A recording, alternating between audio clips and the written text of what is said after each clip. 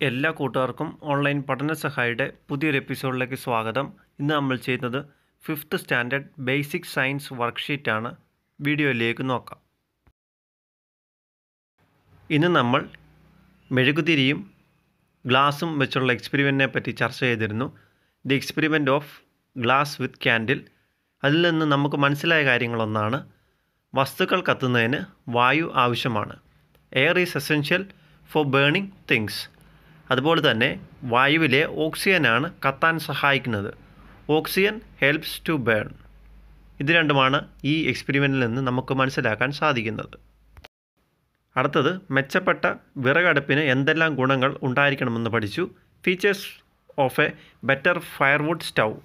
ഇന്ധനം പരമാവധി പ്രയോജനപ്പെടുത്തി താപം നൽകുന്നതായിരിക്കണം. Should provide heat utilising maximum fuel.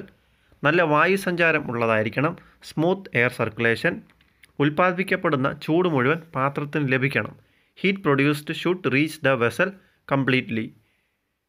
പുകയൊഴിഞ്ഞു പോകാനുള്ള സംവിധാനം ഉണ്ടായിരിക്കണം. There should be provision for smoke escape. ഇന്ന് ചർച്ച ചെയ്ത കാര്യങ്ങളെല്ലാം ഒന്ന് നോക്കാം. വസ്തുക്കൾ കത്താൻ വായു ആവശ്യമാണ്. Air is needed for burning things. മെച്ചപ്പെട്ട ഒരു വിറകടുപ്പിന് ഗുണങ്ങൾ പലതരത്തിൽ ഉണ്ടായിരിക്കണം. Features of A better firewood, അത് നമ്മൾ ചർച്ച ചെയ്തു.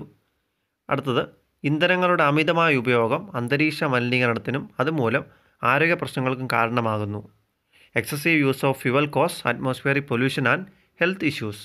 ഇനി ഇന്നത്തെ വർക്ക്ഷീറ്റിലേക്ക് നോക്കാം. ആദ്യത്തെ വർക്ക്ഷീറ്റ് പരീക്ഷണക്കുറിപ്പ് എഴുതാനാണ്. Right an experiment to prove air is needed for burning things.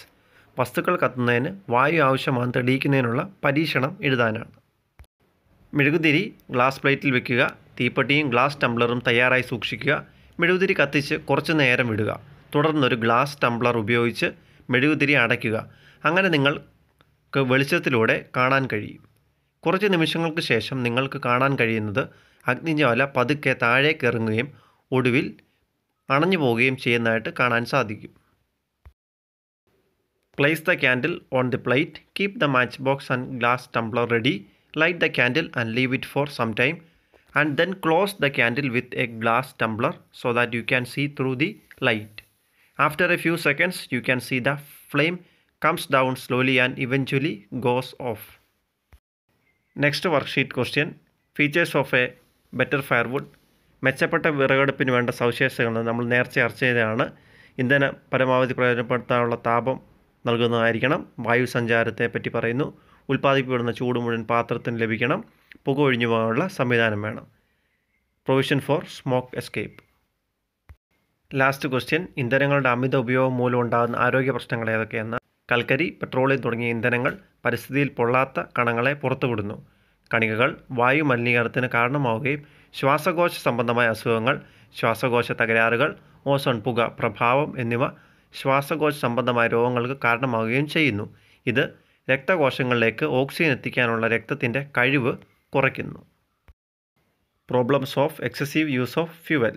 Fuels such as coal, petroleum release unburned particles in the environment.